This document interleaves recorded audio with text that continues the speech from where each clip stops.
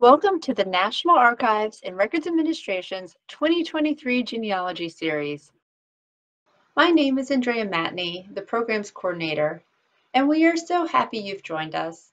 In recognition of public service, we are offering a themed program that will provide family history research tools focused on both military and civilian records. You will also learn how to preserve your own family collections. Our presenters are topic experts broadcasting from across the United States and offering sessions intended for beginners to experienced family historians. All are welcome. In addition, we invite you to join the conversation. Participate with the presenters and other family historians during each session's premiere time. Here's how to engage in live chat. You can ask questions via chat by first logging into YouTube. Continue to watch chat because the speaker will answer your questions there in the chat. Type your questions about today's topic at any time. In addition, please select Show More to find links to handouts and the event's evaluation form. We are offering 6 genealogy sessions on Wednesdays at 1 p.m. Eastern Time, starting in May and ending in mid-June. If you missed the premiere broadcast, know that the videos and handouts will remain available after the event and at your convenience. Our presentation today is entitled Planning, Techniques, and Strategies for Preserving Family Collections and Stories by Sara Holmes. Ms. Holmes started working at the National Archives and Preservation Programs at St. Louis in 2007. She is currently a conservator. Before coming to the National Archives, she was a conservator at Texas Tech University and the Missouri State Archives. Ms. Holmes has a master's in Library and Information Science with a certificate of Advanced Study in Conservation of Library and Archival Materials from the University of Texas and a master's in History from the University of New Orleans. She's also a certified archivist and was selected as a member of the first cohort of the Archives Leadership Institute in 2008. I'm so pleased to have Sara join us today. Sara? Hello and welcome. I am Sara Holmes, and I'm delighted to be spending this time with you today as part of the 2023 Genealogy Series focusing on both military and civilian service records. I am a conservator with the National Archives here in St. Louis. And my specialties are in book and paper treatment, but I also perform work in planning preservation activities for collections, and that's very much the area of focus I hope to share some strategies with you today. Now, all institutions deal with constraints of time, labor, and space, and must find ways to strategically plan to preserve the most at-risk collections first. These strategies can also help you determine how to best approach your own collections. The National Archives and Records Administration has over 40 facilities all around the country. We hold over 13 billion pages, plus microfilm and microfiche, photographs, film, video, and audio. There is always a need to improve the housing and storage to meet standards for preservation. We establish priorities, identify vulnerable holdings and collections with special needs, and monitor condition over time. All these things mean that conservation of our collections requires a lot of administrative work. First and foremost, our best tool and your best tool at home is to ensure a stable environment to monitor temperature and relative humidity. We prioritize identifying formats that are obsolete and need recovery and reformatting, like magnetic audio, reel-to-reel audio, or early digital formats. We use random sample surveys to check on the condition of records and boxes they are housed. We work with colleagues who know what records are most requested and used to help prepare plans for digitization and conservation needs, so that they can be more easily accessed by the public. And we proactively plan for potential incidents of damage, whether it's a single roof leak or a large-scale emergency. There are a number of principles you can draw from our work at preservation programs to use even informally in your family collections to help prioritize where to spend your time and money most effectively. I will be focusing on how to assess risks and establish priorities for family collections, and we will provide some details on paper-based collections, including books and photographs. But first, let's go over some basic terminology and concepts. The significance of a collection depends on two things: provenance and context. Provenance refers to the individual or group, such as a family, that created and collected the items, and it dictates that records of different origins be kept separate to preserve their context. For instance, you don't want to mix papers and photos of your paternal grandparents with your maternal grandparents, as they are two separate families, well, usually.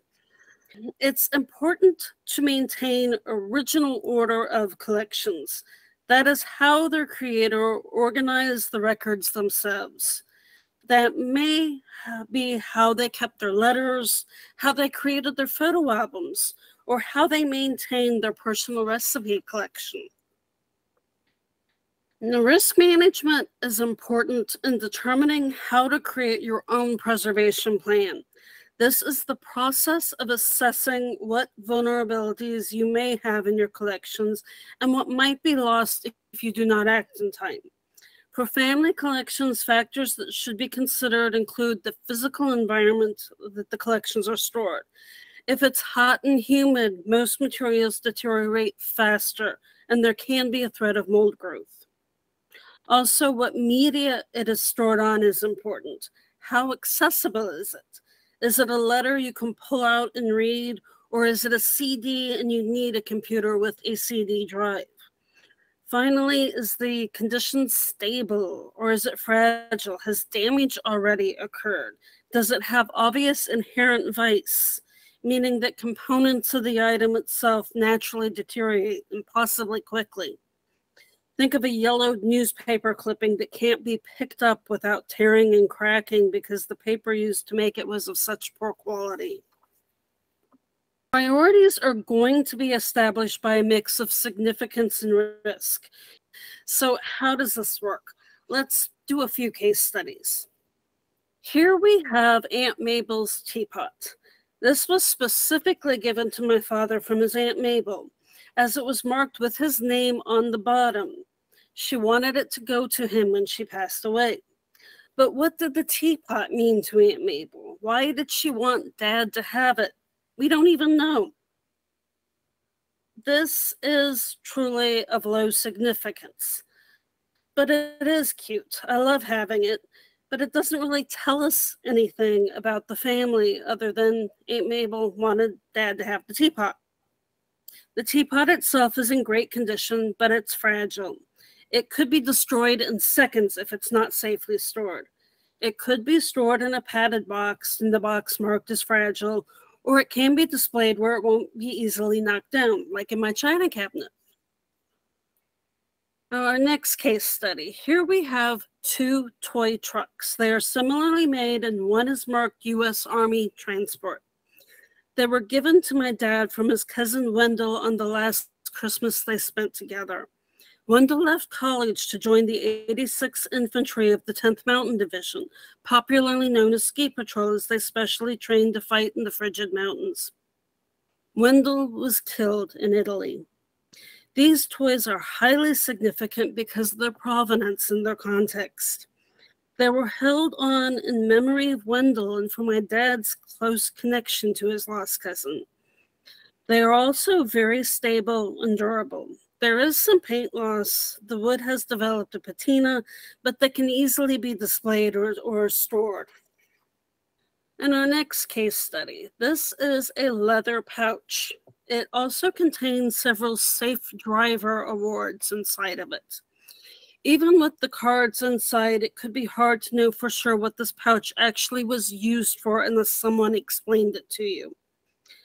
This could easily have been discarded over the years because it's plain and utilitarian.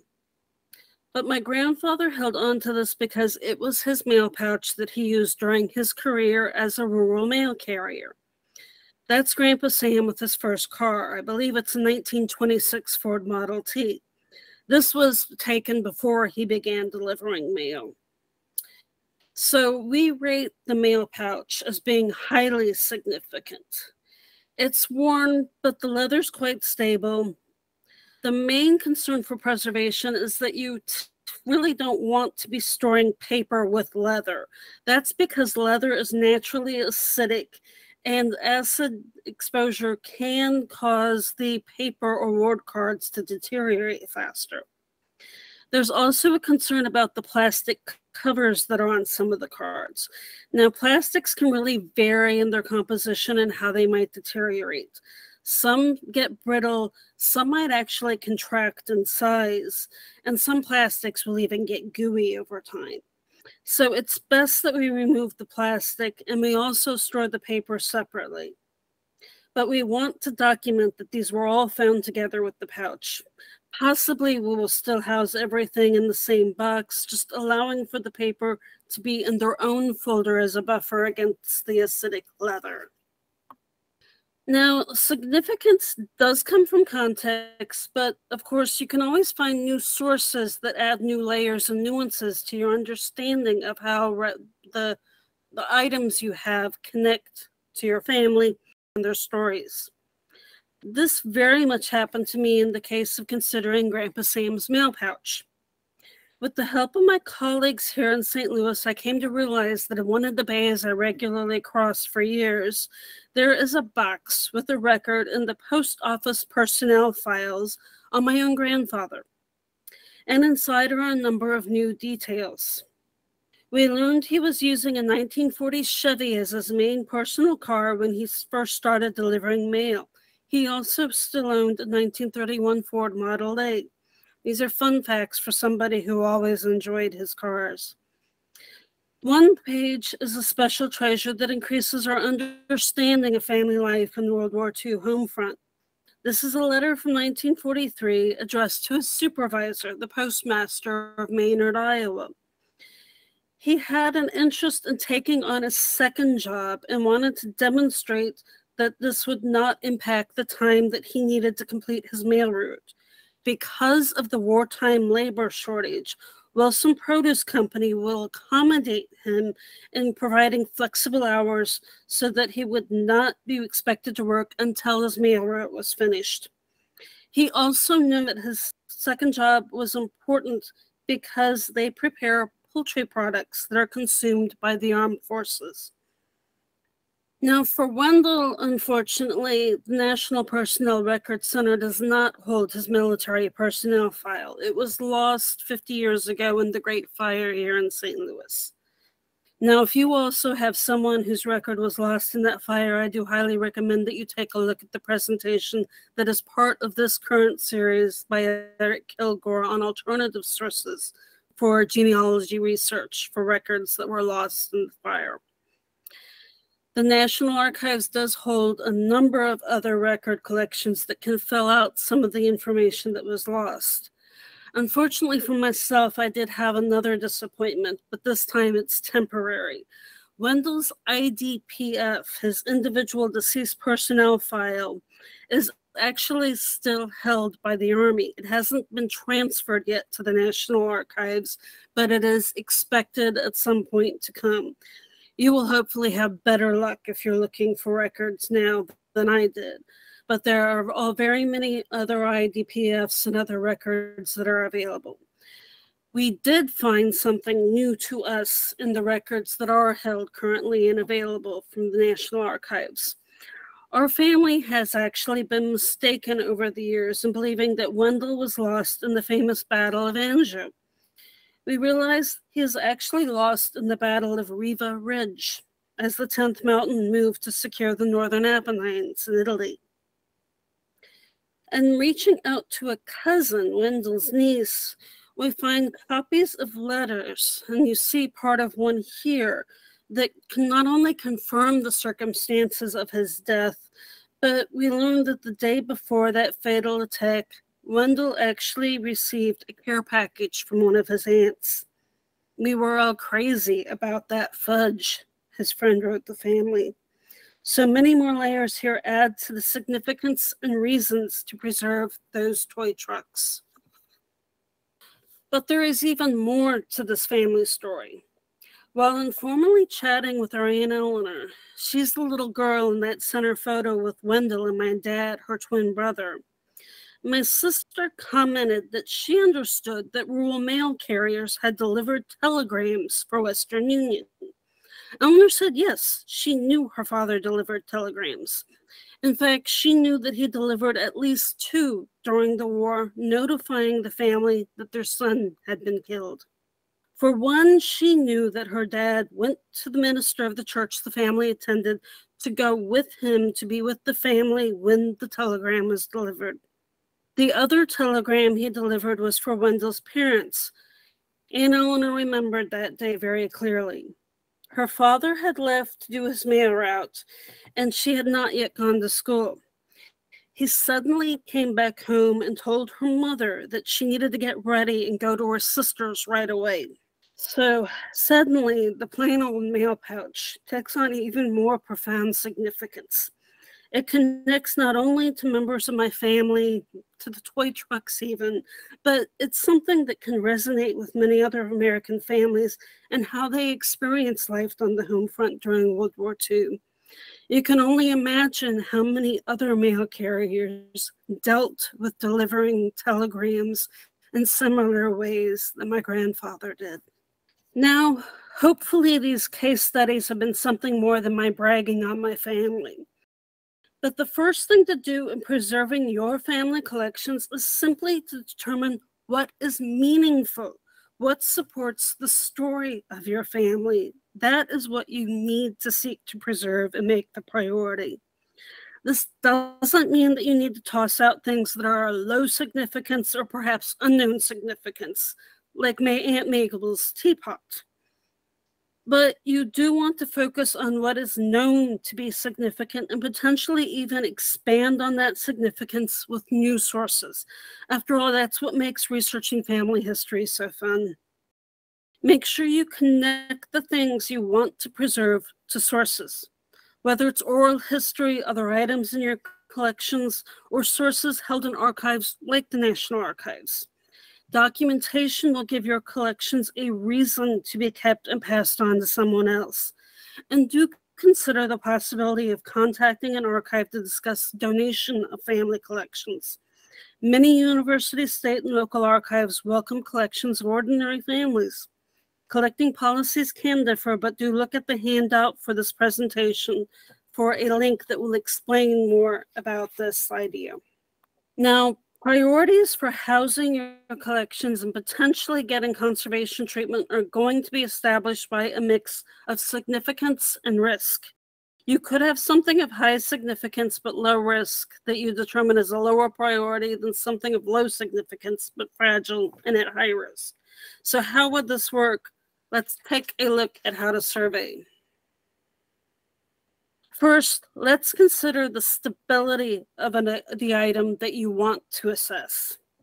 Stability is the quality of resisting change or deterioration. Is it durable? Does it show signs of a potential inherent vice? And remember that that's meant to be the tendency material to deteriorate due to the instability or interaction of components. So you may have poorly made paper. You may have something with multiple components and the adhesive fails so that parts literally fall off. We want to consider items in terms of what is low risk, something that has no obvious signs of instability or fragility. Moderate risk will be items that have some wear, some deterioration, but seem quite stable, fairly stable at least. Or are they high risk? They may have significant deterioration already, or they may simply be extremely vulnerable, especially if not protected, like glass, or of course, Aunt Mabel's teapot. Next, we want to assess condition. What is the current state of your item? It may have no damage or minor damage, but can easily be handled without needing a special support or housing. Now, by housing, I mean like a box, folder, or sleeve, something that encloses the item being preserved to protect it and helps manage its storage. Now, minor damage would be something that can do well when handled even without a housing. Moderate damage may need someone with really good hand skills if they're going to handle it as it is without some kind of support. So this would be something that would benefit from a housing. Severe damage will be items that simply can't be handled without having a high risk of causing more damage. These are things that really need protective housing. For a lot of paper items, this can simply be a sleeve. Now, using a matrix will help you determine your priorities based on risk and identify your order of priorities. Many of you can likely use these concepts informally and simply go through these ideas in your head and start lists of what you have under each priority of high, medium, and low, and what their needs are. Perhaps there are some of you who would prefer to record on a spreadsheet and possibly even score damage and stability on a scale like from 1 to 10 and create a point system. However you decide, the goal is simply to help you determine where your time and money are best spent first. Okay, now where did significance go? You can potentially take the results of the risk assessment and do another matrix with significance if you choose. But primarily, I suggest that you consider significance as the justification of keeping things as part of a family collection. That doesn't mean you have to discard unidentified photographs or Aunt Mabel's teapots, but you may need to recognize that those things may have a lower priority in getting them treated and housed, regardless of how much affection you have for them. Now let's take a look at some specific examples and how we would rate them. Tears can make handling paper riskier, but this tear here is in the interior of the page. Tears on the edges of paper are much more likely to be accidentally caught while the page is being handled. So this I rate as low risk. It would benefit from a polyester sleeve, or it can simply be unfolded and kept in a folder. Now here is damage that is far more severe. This has low stability. You definitely have to be very good in handling it without causing more damage. We definitely want to sleeve this for support, and it could easily be traded by a conservator. Now here's a tip. Polyester sleeves can have a static charge, and that can cause damage if there is resistance and you push a fragile page into the sleeve. But you can use a sheet of paper, preferably acid-free paper, but you can use a blank sheet of copy paper as long as you remove that paper from the sleeve once your fragile page is in place inside the sleeve. Let's go to a video so you can see this in action. In order to place a page inside an L sleeve, which is sealed on two sides, you simply need to use one hand to open the sleeve widely enough to minimize static charge. Once in, just gently smooth out the sleeve to remove air from it. Make sure all edges of the document are inside the sleeve. For especially fragile pages, like the one in the previous slide, using a sheet of paper such as an acid-free Permalife paper as an extra support will help safely move the page into the sleeve. By all means, ask for a second person to help hold the sleeve open if handling the fragile sheet and opening the sleeve at the same time is too much for yourself alone. You can potentially use a support sheet on the front and back to sandwich your fragile page and slide it in as well. Once your page is inside, you can remove that support sheet from the sleeve. If you are using acid-free paper and there is no text on the back of the document you are protecting, you can certainly leave the acid-free sheet inside. It will act as a buffer and help draw out acids from the paper while it's stored inside with the sleeve. Otherwise, you can remove that support sheet by carefully sliding it out while securing your fragile page inside the sleeve. You've probably noticed that it's the crease line on paper where tears and losses are most likely to occur. These occur at crease lines because the deterioration can be worsened from acidity, humidity, temperature, or light. These trigger chemical processes that can damage and weaken the fibers. And of course, mishandling itself can lead to accidental tears in any part of the paper. Now, paper is a three-dimensional object. It's so flat we tend not to consider that. But in this microphotograph, we can see the hundreds of thousands of fibers that bond and interconnect to form a sheet of paper. So what happens when paper is creased and folded? The individual fibers are damaged, as you see in that second microphotograph. When someone tries to flatten the crease by folding it in the opposite direction, more damage occurs on the opposite side of the fiber. Now, some paper can tolerate being folded many times. Other papers will simply fail at the fold and tear. You will find that simply gently unfolding pages and placing them in folders will allow the creases to relax over time.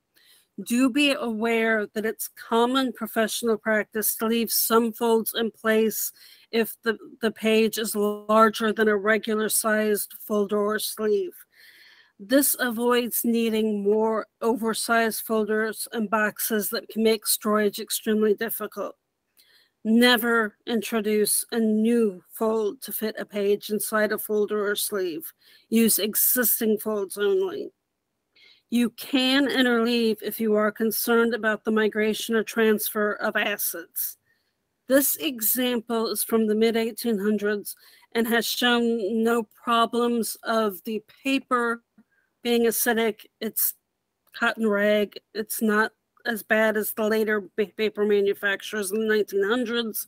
There is a stain of unknown origin that was introduced while the letter was folded, and it's now tripled across the middle, but it's stable now. The folder will also keep multiple pages and the envelope it was sent in altogether.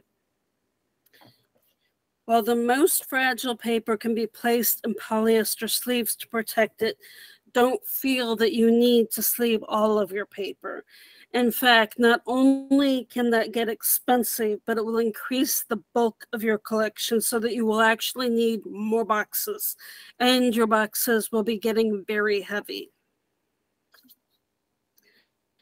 Now, if you want to smooth out your creases, I recommend investing in either a bone folder or a Teflon folder.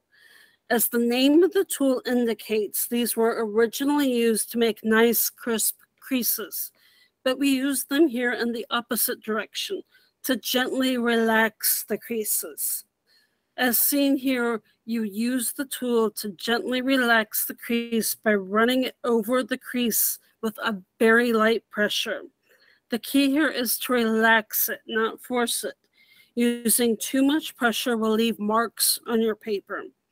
This probably won't get the page utterly flat, but it helps relax the folds and any crumpling that's occurred to the paper.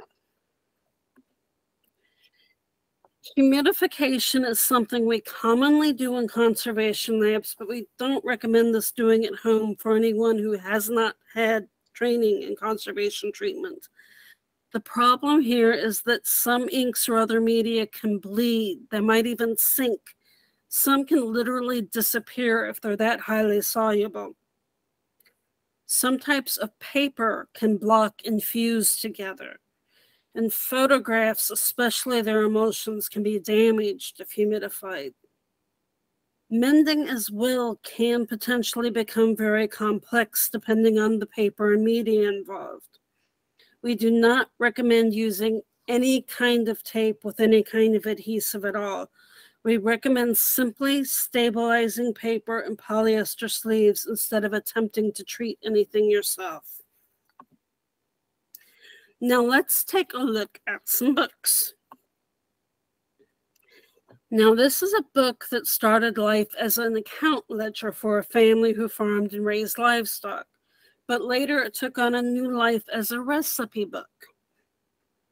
Lots of clippings were added and handwritten recipes on loose paper, plus there's ephemera here and there. Now, the spine covering of the book itself has been lost, but the binding is still intact and good. With all the inserted items, there is a mix of papers, and some have yellowed and are likely acidic. However, nothing is really fragile or brittle. There are a few places where acid has migrated from a more acidic inserted paper onto a page in the book. And we class this as ranging from minor to moderate damage and a moderate stability. It really just needs some help with the rehousing of all the inserted material and perhaps a fitted box for the book itself. But first, remember, we want to know the original order. We don't have to keep the inserts exactly where they were found and overstuffed in the book, but we do want to document where they came from. And in fact, in going through this book, there were recipes grouped by the person who passed on the recipe. That means that the neighbor named Daisy was in a different section of the recipes that came from Aunt Daisy. So keeping track of location can make a difference in identifying the inserted pages from the two different Daisies. In the case of inserts in books like family Bibles, it might connect an inserted item to a section or quote connected to what was inserted between the pages. Now, there at the left bottom side photo is a paper file folder insert. These can be very handy in certain cases. I had mentioned earlier that if you sleeve everything in polyester, you get a lot more bulk and a lot heavier boxes. Similarly, if you use folders for every single point and something that's as overstuffed as this particular book is, you'd have a lot of bulk and a lot more expense. An alternative here is to use paper file inserts like you see here, and group things inside the file inserts that came from specific pages. I can put 5 to 6 paper interfiles inside a regular folder. You don't want to use these interfile inserts on their own. They will need the support of a regular folder. But for this book and its many, many added recipes and ephemera, using the interfile folders really cuts down on the bulk of housing the items in folders. Now here's another book, and you can see that entire sections are falling out. This indicates that some of the binding sewing has failed. Like the other book, there are some inserted items that can be documented and housed in folders or perhaps even interfiles. It certainly isn't as overstuffed as the first book. The simplest way to stabilize this book is to purchase a custom fit box that will help provide the support to keep the binding together. You can also consult a conservator if you wish to have the loose sections secured or even resewn, but a good box will always help keep things together. Now let's move on to look at some examples of photographs. This is an ambrotype. Both daguerreotypes and ambrotypes are cased photographs. This one clearly has a lot of dirt and dust inside the case. It's very important not to attempt to clean a cased photograph like this. The image is extremely fragile, and this requires special treatment. Now, no one, not even a conservator, can expect to have a stock of archival quality supplies on hand for every possible potential use. This ambrotype needed better protection when it was found. Making do with what you have available can be inevitable, but do choose wisely. Be sure the materials you use for boxes and padding are as stable as you can find and are clean. Take care that any padding you use is not abrasive. This is a Civil War era photograph that is on a canvas. It has a lot of image loss, and what remains is extremely fragile. This is definitely an example of something that you would never want to wrap in a fibrous cloth, like a cotton cloth, which would actually potentially snag on the surface and pull away entire flakes easily. So extending our consideration of what kind of make-do housings you may create, do pay strict attention to the surface that you're trying to protect. If you were to wrap this, it needs a smooth tissue or paper. This too would definitely need a conservator's consultation and treatment. But at the very least, you can carefully box this to protect it until you can handle getting it to a conservator. Now, silvered photographs, they're also referred to as silver mirroring, are really fairly common for black and white photography of various processes. This is a chemical deterioration that is typically the result of poor storage, especially if the photo has been held in high humidity areas or the photo has been in contact with wood pulp paper. The silvering is usually more striking in raking light than in head-on view. It is damage that can't be undone. You will want to be sure that you're storing all of your photos in a cool, dry environment. Using sleeves can help store photos together without allowing photo emulsions to come into contact with acidic paper or backings that can react with the photo emulsion. For materials that you use to store photographs, you can find sleeves and envelopes that have passed the special photo activity test, the PAT, at a number of archival suppliers. Now, it can be difficult in many cases to determine if you have mold or if you just simply have dirt or dust. While there can be some indications in looking at images, do know that a conservator really can't verify that it is or isn't mold growth from a picture of an item. There just are simply a lot of assessments that we can't do without examination of the item in person. Now, this page is an example of a record that is held by the National Archives. It was treated for mold. Now, here in St. Louis, where I work, we continue to do a lot of mold remediation, as many of the records from the 1973 fire at the National Personnel Records Center still need treatment. It's very important to take the possibility of mold seriously. It can be a health hazard. Sensitivity to mold can vary from person to person, but with more exposure you have to mold, the more likely you are to become sensitized to it.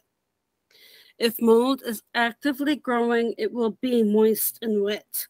If it is dormant, it will be powdery, but it can also be much more easily inhaled, and that's where it becomes very problematic. If you suspect that you have mold growing, you want to isolate the items from anything else that you have, especially anything in your family collection. You can bag it in a polyethylene bag, like a freezer zip bag sold at groceries. Or at the very least, box and store it away from clean items in your collection and in a dry and cool area.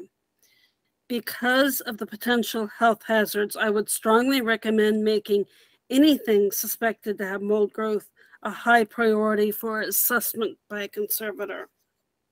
Do err on the side of caution. If you are absolutely certain and have confirmed that you have dirt or dust and not mold, you can use a soft brush to gently clean the surface of papers and photographs. These are a few examples of brushes that can be used. There are a variety of animal hairs and a few synthetic hairs that can be used. Always be gentle and use the lightest of pressure. This particular photograph, by the way, is firmly attached to the mat and was cleaned without attempting to forcibly separate it. It may be possible that you would be cleaning something that can easily be separated if it's in a mat like this. But do take care, because once you've damaged something, it's not going to go back. Now, Once you have assessed your collection items, you'll be ready to move on to implementing your plan. Again, environment and storage are the most important considerations. Never store your collections in attics, basements, garages, sheds, any area where you can't control the temperature and humidity. Even when it's inside your house in a nice, dry, cool area, be sure that you're checking periodically to make sure that there are no leaks, no pests. Work to stabilize your most at-risk items by finding the best possible housings. At the least, use clean boxes with no signs of damage, deterioration, or odor. You can work over time to improve the housings as best as you can. While having archival boxes and acid-free folders are ideal, know that keeping your collections in a stable, dry, and cool environment alone makes a tremendous difference in preserving them. A few things to keep in mind as you work on improving your housings and progressively going from good to better to best. As in any archive, you only have so much space. A big tip from those of us in the archives profession who have ordered the wrong size of boxes before: make sure that what boxes you order fit on the shelves you plan to use. You may also be considering boxing smaller boxes and larger boxes. You will also potentially have things that need padding. You may have textiles or breakable objects, and these add to the bulk and space that you'll be using. It can be very tempting to mix things from different sides of the family in the same box because you're trying to minimize the use of space.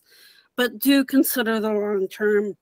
If you expect that your collection will be split among relatives, you may want to be sure they are boxed separately, well labeled, and well documented. I, for one, expect that there are things that will go to different cousins on different sides of my family. Now, what to look for when you're shopping for your housings, your boxes, and enclosures. Again, be aware that archival and acid-free are not something that is a certification or a definite standard that's been tested for the particular product you're looking at. The things you do want to look for are the products that are being described as pH neutral. Lignin-free is important. Lignin is a natural component in the cells of plants and trees, but it can raise the acid level of paper if it's not removed during its manufacture. Boxes that are made with a buffer, and that's typically calcium carbonate, are good to use with most materials. There is a test for materials used to store photographs, and that's the PAT, the photoactivity test. That's the only thing where there's going to be a certified standard and test to look for products. If you are interleaving with tissue, do be aware that there are some items that are recommended to use unbuffered tissue, meaning that they have no alkaline reserve, and that some things are recommended to be used with buffered tissue, the ones that do have an alkaline reserve, like that calcium carbonate. So you'd be looking to use buffered tissue with black and white photographs, most of your papers, but unbuffered for color photographs. Blueprints need to have acidity or else you lose the image. And there are some types of fabrics, silk, wools, and leathers. These are things that actually need some acidity. Be aware that there are affordable machine-made boxes that can be custom sized. There is information in the handout that's part of this presentation. These can be wonderful for certain bound materials that need support, like books that may have vulnerable bindings, albums or scrapbooks, things that need support. Boxes are truly wonderful things. They provide an extra layer of safety. If there is any kind of leak, they often take the brunt of the water. And they will provide what we call a microclimate too. For instance, if you keep your house dry and cool, but a storm knocks out power during the height of the summer, will actually act as a buffer against that and stay a little bit cooler and drier inside. Now, if you've liked the ideas that have been proposed in this presentation but are a little concerned about moving forward on your own, I have some recommendations for you to take a look at. The PSAP is a wonderful tool. This is the Preservation Self-Assessment Program. It's available online freely, and it can help guide you in identifying what format you have and what kind of storage materials you need to use for that. So when you're trying to determine what to do with color photographs versus black and white, this is a wonderful source. It also includes things like audio and video formats and even objects. This comes to us from the University of Illinois. Now, if you want to understand risk assessment better, the Canadian Conservation Institute has a wonderful and accessible guide that's available freely online. There's also a book on creating family archives by Margot Newt that is published by the Society of American Archivists. You can find information on these and more in the handout for the presentation. Here are just a few general sources for preservation information as well, and you are perfectly welcome to reach out to me and preservation programs at the National Archives by email. I hope you have found the ideas and tips here useful and can use them to help preserve your own family story. And a final note, if the personnel records mentioned in my case studies are of interest to your own research, you may want to take a look at the website for the National Archives at St. Louis. Thank you for joining me today, and I hope you are able to use this information. Thank you again for watching. This ends the lecture portion of the broadcast, but we will continue to take your questions about today's topic in the chat. If we do not get to your question, please send us an email. Note that the presentation's video recording and handout will remain available on this YouTube page and our website. We plan future programs based on your feedback. Would you please take a minute to complete our short online evaluation form? At this time, I'd like to thank the Genealogy Series team who contributed to the success of this program. We are grateful for your work. And if you enjoyed this video, check out the Know Your Records program. We have over 100 educational videos on how to do research with us, including playlists for civilian service and U.S. veterans. In the autumn of 2023, the Know Your Records program is offering this schedule of sessions. We invite you to participate with the National Archives presenters and other audience members. Although this concludes the video portion of the broadcast, we will continue to take your questions in chat for another 10 minutes. Please stay if you have questions. Thank you for joining us for today's presentation.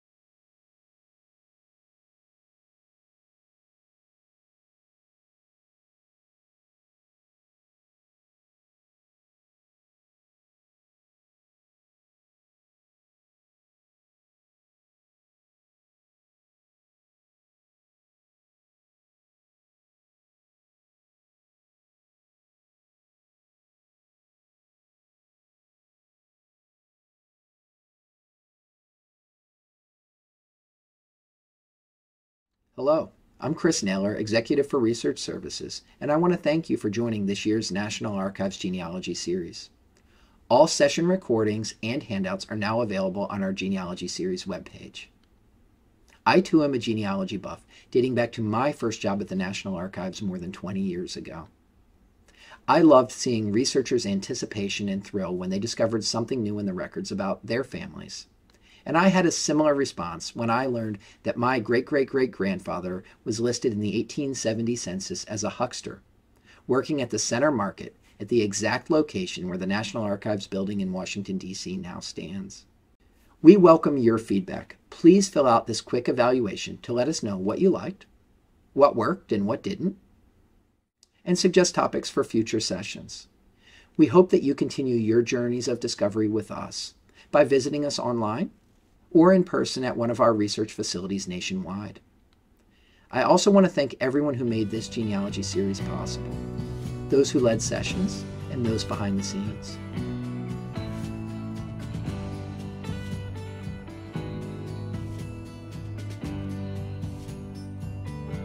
Thank you for your participation in the 2023 National Archives Genealogy Series and your continued interest in the records maintained by the National Archives. We look forward to seeing you next time.